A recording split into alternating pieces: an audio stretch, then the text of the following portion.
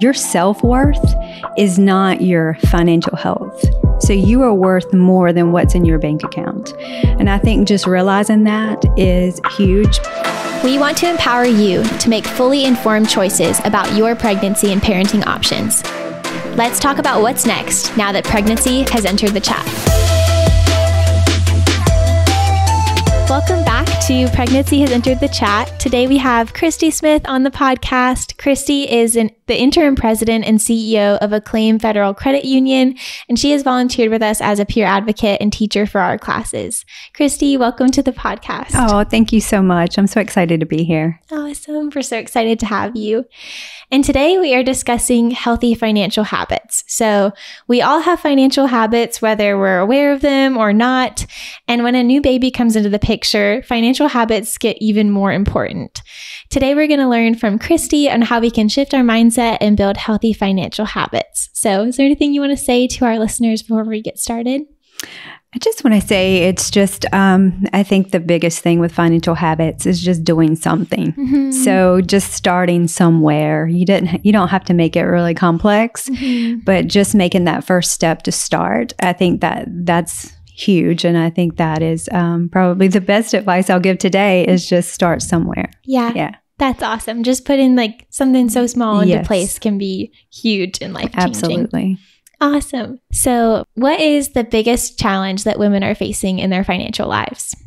Honestly, I think the biggest challenge is just education. So I believe that the education system have failed not just women, but individuals as a whole, because we were not taught these things in elementary school, which spilled over to high school and then spilled over to college. And so now we have young adults and we expect them to know all these financial tips and how to budget and how to read a credit report, but yet we've never taught them.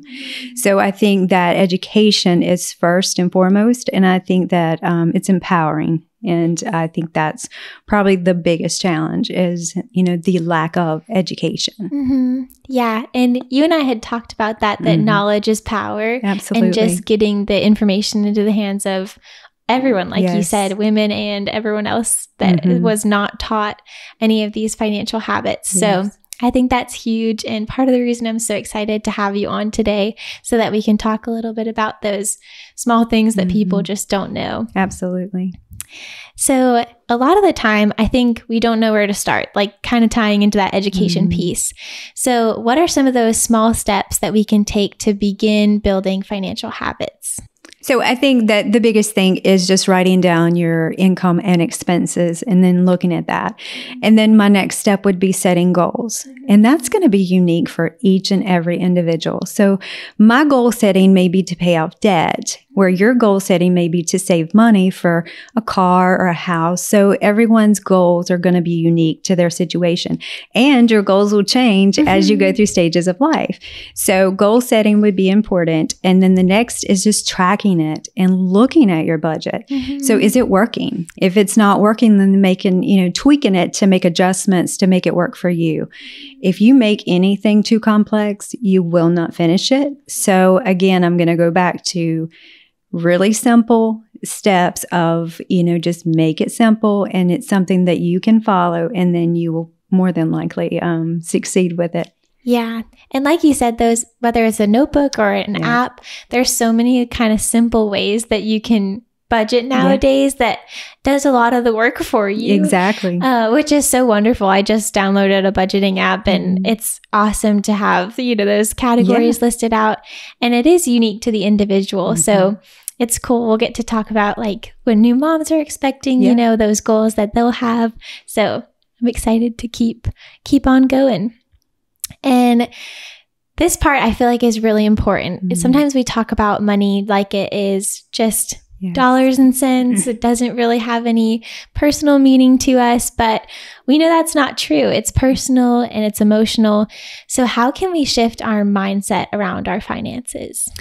I think the biggest thing for me is just for the separation. So your self-worth is not your financial health. Yes. So you are worth more than what's in your bank account. And I think just realizing that is huge. But I also want to make space for fear, stress, and anxiety, because those things are real and they are usually wrapped around money. And so if you can't make the ends meet, or you're worried about that new bill or something coming up, that's big. And so if we don't acknowledge those feelings, then, it makes people even more fearful or more stressed, because we're not even saying that's valid reasons to be stressed. So I think we have to make space for that. Yes. Then I'm going to go back to the education, because the more you educate yourself around a subject, you feel more empowered and you feel more confident about that. So the more education that we give, the more, we sit down with someone at your credit union or your, community bank, and you're going to feel better about those situations, which will hopefully alleviate a lot of that hopeless stress, anxiety that comes around money. Yeah, that is such good advice. Just, separating your self-worth from what's in your bank account, I think is something that a lot of us struggle to do for whatever reason. Maybe it's, we had this goal or image of ourselves or our parents or whoever it is that we would like to be like or would like to not be like. And I usually try to tell our members that your self-worth is not your net worth. So yes, that is so good. You are worth more than what's in your bank account. Yes, that is so good. And I hope that sinks into the hearts of people listening. But then also, like you said, creating that space for people who are struggling, you know, and that it's a real thing. It's a real weight to be carrying. And so getting that knowledge and those resources, talking to someone at your local credit union or bank can be life-changing. It can, absolutely. So when women come to see us, they're often in a difficult set of circumstances. What is the best way to create a budget when you just already know that your expenses are more than your income, or you just feel like money's really tight? How do you recommend going about doing that? I think for me, the best advice I could give is to, again, look at those expenses. What are you spending money on? Maybe you can look at thrift. Thrift stores are fantastic. I actually love thrift stores. And just seeing, are you getting brand name versus, something that costs a little bit less? Or looking at your resources in the community. I mean, like the Pregnancy Network, you guys are a tremendous resource to moms, and it's fantastic. But there are other nonprofits and community resources in the area that can actually help assist in those areas. So again, making sure that you understand what's out there for you to, to be able to, possibly take a part of or, get assistance from is huge.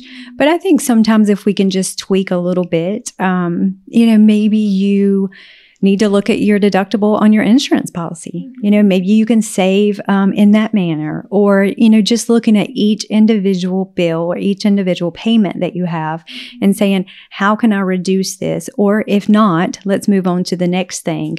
But just going down the list of where can I reduce? Or sometimes it's getting that second job and increasing the income, because really, I don't want to make a budget seem like it's simple, but it's either you're going to reduce your expenses or increase your income. And one of the two things are going to happen in order for you to meet those goals. And so I think, that's big to recognize that. Yeah. And that, like you said, it sounds simple, but it can be difficult. And so is there one of those that you would recommend first? Like, first review your expenses and par those down as much as you can. And then if you still need extra income, increase your income if at all possible. Or do you think it's easier to maybe reduce those expenses or to increase your income? I think it is absolutely easier to reduce expenses. And I know that because I've been in this industry for 22 years and I've sat down with multiple members. And sometimes, again, like I said, I don't even know sometimes what I spend money on until I put it on paper. And when you put it on paper, a lot of times our members are like, there's no way that I spend that much eating out. And I'm like, well, it is. And they're, just let me cook at home for 2 nights a week and I can save this much money. So I think taking a deep dive into expenses is the best way. And then when you've cut everything you can cut, then you look at maybe an additional, job, or, maybe some work from home, or, doing something on the side that maybe to increase your income. So yeah, definitely expenses first. Yes, it is. It can be so shocking how much we spend in certain categories when you do sit down to look at it. Absolutely. So that is super helpful. And then how long does it take to track expenses? Because expenses can vary from month to month. Is there a certain amount of time that you recommend taking a look at those expenses for to create an accurate budget that you could really stick to? I always say 30 days. Okay. However, there's always a however. Yes. If you pay insurance quarterly, or if you pay your insurance yearly, you need to take that and divide it. So if it's yearly, you need to divide it by 12. You need to make sure you're capturing all of your expenses in that 30-day period. So 30 days is the recommendation. However, you want to make sure that you're factoring in everything in that 30-day period. Yeah. And again, once you've tracked it for 30 days and you're always tweaking your budget. Yeah. And you analyze that and you do a deep dive, then maybe at that point, that's when you start making adjustments, to different things. But a 30-day capture is really going to give you what you want to see. Okay. Yeah. All right. So I know that you work for a credit union and that you feel passionate about the way that credit unions are run and how you explained to me it's run a little bit like a nonprofit. So what are the benefits of banking with a credit union versus a traditional community bank? Oh, that's my favorite question. I've been in the credit union movement for 22 years, and we call it a movement because we are constantly evolving. And what we do is we try to evolve into offering products and services for all. So that's we want to provide financial services for all. And so that's why I'm very passionate about it. Yeah. Very inclusive and but we are a non-for-profit. And so we have volunteer board of directors, kind of like here at the Pregnancy Network. And when you join a credit union, you're a member. Okay. And so you're an owner of that credit union. You have voting rights. At Acclaim Federal Credit Union, as soon as you walk in the door, you're going to see this phrase above our member service line that says, "Act like you own the place, you do." Oh. And so they do. They're our owners. So when we make decisions to please our owners, which is our members. And so every decision we make, we always ask, how does this affect the member? Does it affect them positively? Does it affect them negatively? And so when we only have to answer to members, it makes it a whole lot easier to make those decisions. At a bank, you're not able to, you don't have voting rights. They have stakeholders or stockholders. And so again, they're trying to make their owners happy. And so it's a little bit different dynamic. Yes. So just knowing that you're a member and you have voting rights and you are an owner of the credit union, it makes it very, it's like family. And so, and we really, I'm not saying that banks banks don't care or local community banks, because I know very, fantastic people that work in those industries. However, it is a very special place. I love credit unions and I advocate for credit unions a lot. So that is wonderful. And that's something that we talk about a lot here.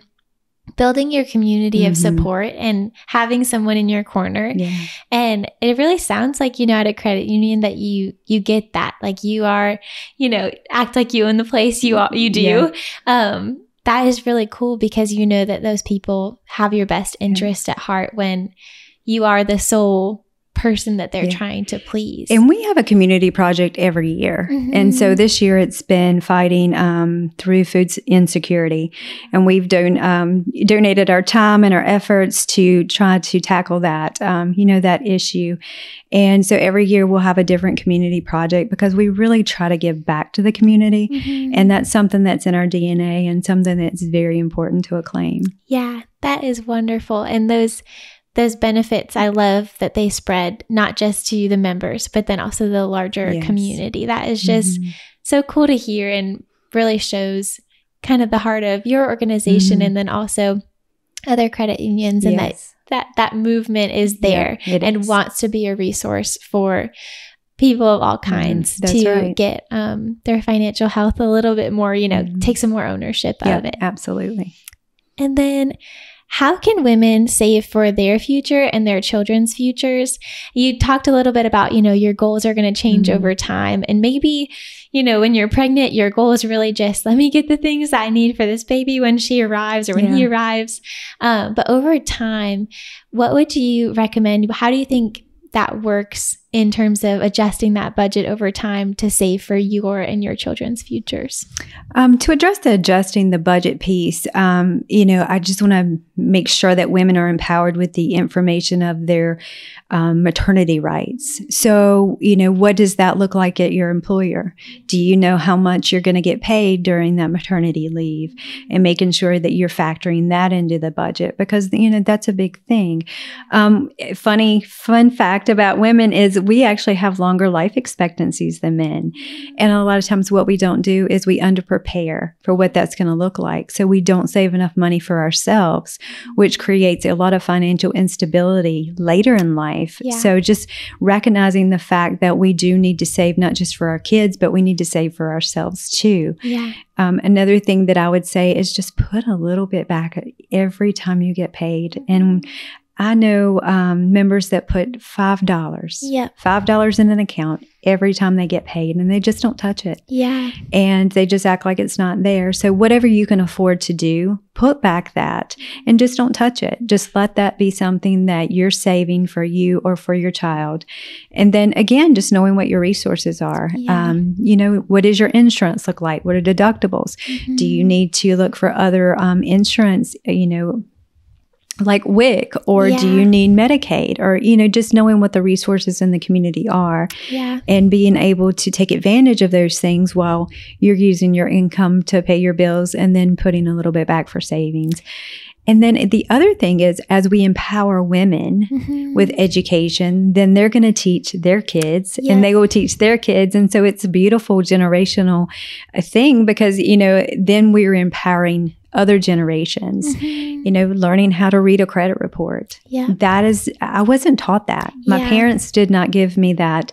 And it's not that they didn't want to, it's just they didn't know. Mm-hmm. And so this is not something I grew up with. This is something I had to learn by working at a credit union. Yeah. And so I think my kids, they benefit from, the education that I gave them, and then they'll be able to pass that on to their kids. So I think it's generational. And I think that's a beautiful thing too. That is so beautiful. We talk about, setting yourself up for a healthy future here.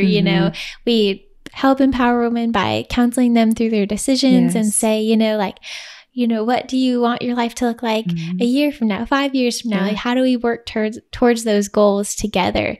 And I think that is such a beautiful piece of it. Like you said, like when you're creating these healthy financial habits, you're not just doing it for you or even for your child right now. Like they're going to benefit over the long term and eventually turn around, and whether that's through their own children or through friends or family, be able to give that what you gave them plus some to other people. Exactly. So the benefits of, doing these, putting that $5 aside every month. I think many of us, if, it is a privilege, but many of us won't miss that $5. Exactly. And so that is just a wonderful piece of advice. Like put it in a separate account. Just don't touch it. Pretend it's not there. I think that's awesome. Yeah.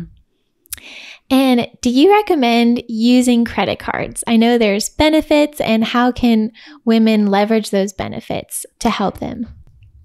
That is, yes, I do. So the answer would be yes, if you know what you're getting into. Yes. So there are huge advantages to having credit cards. I actually help people build their credit score with credit cards, because capacity is a big part of making up that credit score. However, what I would the danger of that is you only want, so if you have $1,000 limit, you only want to use 30% of that. Yeah. So when you start using, a little bit over than 30% of the capacity, so the limit on the credit card, it's going to start having the opposite effect. Yeah. And it's going to lower your credit score. And then if you go over the limit, a lot of cards have over the limit fees. Okay. And then that's just going to balloon. And then a lot of times if you're over the limit, then they'll also make make you pay a default rate. And so it's not the rate that you signed up for. And so I think if you know how to responsibly use credit cards, I think they're fantastic. However, if you can't, I guess if you can't balance that and you can't understand how important it is of keeping that capacity low, then I would discourage it until, you're in a financial position to where you could do that. Another thing is it a variable rate card? Just knowing all the small writing. The small writing gets everyone in trouble. So understand and read every single part of that contract and even the small writing and knowing exactly what you're getting yourself into. That's extremely important. And it's a really important thing right now because as interest rates have risen, a lot of people didn't even realize that they were paying a variable rate on their credit card until now. I actually told our staff that we should do a promotion and say, I want you to read the interest rate off your credit card statement, because a lot of people just don't realize how much they're paying in interest on a rising rate credit card. Wow. Yeah, that is so important and a timely word for right now as we're experiencing these rising interest rates. But I think what you're kind of saying is know yourself, can you responsibly use this? And there's no shame if it's like credit cards are not for me right now. But just knowing yourself of, will I take the time to read all of this fine print and understand what I'm really getting myself into? And then can I, not mindlessly swipe my card, because we've all done it. Oh, absolutely. And start small. There's nothing wrong with that either. Start with a small limit. And then as you feel good about that, then you can ask for a limit increase. And usually your financial institution, if they see you've handled that limit well, they're going to do that. That's awesome. And so this is just something I'm curious about. What are some of those benefits that come with a card, like a credit card? I know they're so different across cards, but it is. Are there just like some that are general? Well, for us, we have cashback options, which I love because I just like the cashback. But, depending on like if you a frequent flyer, then you would want to have, that particular card because you're going to get miles. And so just knowing that there's nothing for free. So if it's got a huge rewards points, then there may be one of the small writing that you haven't read. So is there an annual fee for that card? Are you paying once a year to have that card? If so, you might want to think, is it still a benefit to you? So they have cards that have benefits for all types of different things, but just knowing what's the cost of the benefit. And I think that's the big thing. And if you're willing to pay that cost, then that's fine. A lot of times if you're paying your cards off before they even get interest, then I would definitely get a card with the type of benefit that's going to, reward my life the most. That's wonderful. And it's wonderful that there's that many options of what does your lifestyle look like? Who are you? What do you enjoy? And then getting those benefits from the card whenever you're able to. And we talked about this a little bit, but adding a new baby to your family always changes things financially.